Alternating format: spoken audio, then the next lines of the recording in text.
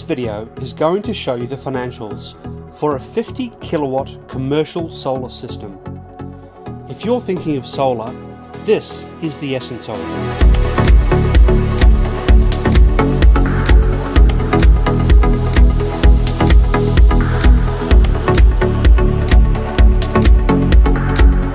This is a demonstration in the form of a video of our financial modelling process.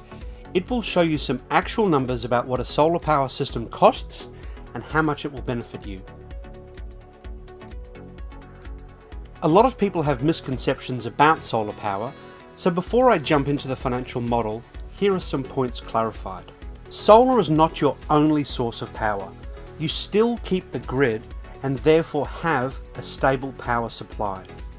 You can't eliminate your bill. You still have costs on your power bill which don't necessarily vary according to your electricity consumption. For example, there are fixed daily rates and charges based on peak demand called kVA, amongst others. In addition, when the sun isn't shining, you pay for the power that you use. Solar isn't a switched system, so it's not as if your business runs on solar power, then that switches off and it runs on the grid again. I call this the Toyota Prius view of the world. In reality, it is more of a blending of sources, grid power and solar power. Your solar panels are always producing power as long as there is light. If the sun isn't shining, it doesn't provide power, and you will then run off grid power. When it's cloudy, it still provides some power, and in all cases it just blends with your existing grid power supply, so you always have a full supply of clean electricity. That system is passive. You don't need to do anything. A steel fabricator once said to me, "Solar won't work for us, we pull an amazing amount of power." Solar is not trying to supply all of that power, just diminish your demand from the grid. Okay, here's an example and those numbers. Let's say you're looking at a 50 kilowatt system just for the sake of an example. Let's say you have a metal roof and we put the panels on tilt frames and we use good quality components such as a top brand of solar panel and a good German inverter and a quality monitoring system. This system might consist of 200 panels and take up approximately 400 square meters of roof space if the system is installed flat on roof. So here are those actual numbers. The full cost of that system will be around $110,000 excluding GST. You then get a point of sale rebate for the STCs, which are created and are worth around $35,000. So it becomes an out-of-pocket cost of around $75,000. Underlying our model is an assumption about how much power is produced. We know how much power any given system size produces because we can observe it by monitoring, and the Clean Energy Council has published some average output data for different regions. This output will vary day by day, season by season, but will be correct year by year. Based on the Clean Energy Council guidelines for Sydney, a 50 kilowatt system will produce around 195 kilowatt hours per day. When we create a financial model, we're fairly conservative about saying what this output is. We also reduce this around the number of work days that your business has, because it is only power that is used as it is produced that matters, and you don't get paid for exported power in most commercial scenarios. So on a 50 kilowatt system, the output is around 195 kilowatt hours a day. We analyze what you pay for power, and this is not 100% intuitive from your power bill. We look at the variable costs, which are made up from three categories of your bill: the main rate, the network charges, then the ancillary charges. In many businesses, this will all add up to be between 11 and 25 cents per kilowatt hour.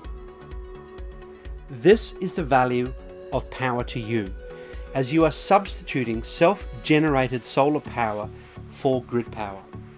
In our model, we run an analysis where we say power will rise by a certain percent per year. So, here's an example of the savings. Year 1, Year 2, Year 3, and so on. We then map this out compared to the initial investment, and we get a graph that shows this payback. Let's say you borrowed money to put the system on. Using the cost of finance, we will also model that, and this will have two impacts. First, it makes it easier to buy, sometimes with no initial capital outlay. Second, it extends the payback by a year or so due to interest payments. When we create the financial model, the purpose is as a prediction of how solar will perform for you. So we need to take into account a range of factors. Here are some of the things that we cover. We feel this makes it pretty accurate, and what it shows you is that solar will deliver for you.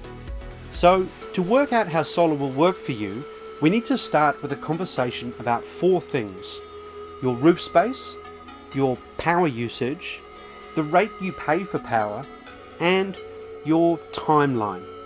If a payback of 4 to 7 years will be suitable for you, great, let's talk.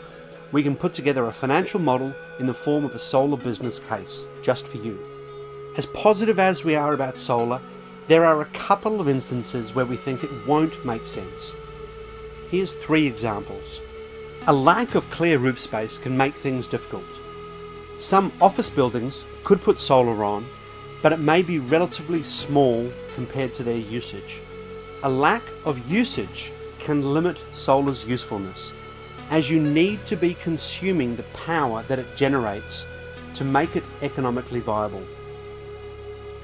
Even if you have a large roof, but if you don't use a lot of power, then solar may not suit. Take as an example a storage warehouse. It may have a great roof, but use just a few lights and little else, so the power produced would be exported for little or no benefit. A third reason that solar might not suit is that you don't have the right time frame. You might be in a short-term lease or thinking of moving. If you can't see yourself being in the premises for at least 5 years or so, the decision becomes clouded. Some industries are well suited for solar. For example, manufacturing, food processing, many primary industries, golf clubs, RSLs, refrigeration, mechanical workshops, engineering and fabrication, some warehousing, offices, and anywhere that has a regular power load. So if you have a roof space, high power usage, and a view of the world that extends past 5 years, solar will most likely be great for you. The returns on investment in commercial solar are very attractive and can often exceed 20% per year. The returns are also highly predictable, which makes the investment low risk. All in all, a pretty compelling case, we think. The figures here for a 50 kilowatt system can be extrapolated for a 100 kilowatt system, as long as your roof space and power consumption allow for that. The return on investment is the same, just the investment size changes. Over 100 kilowatts, things change, and STCs change to a different system called LGCs, which are not available as an upfront point of sale discount. For this reason, 100 kilowatts is a sweet spot for many businesses.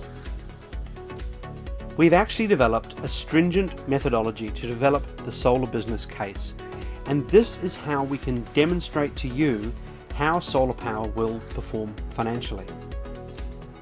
If this video made sense and you'd like a chat, call me, Stuart Gordon, on 0424 225 097. If this video makes no sense at all, but you're still listening and you'd like to chat about solar, call me on 0424 225 097. Thank you.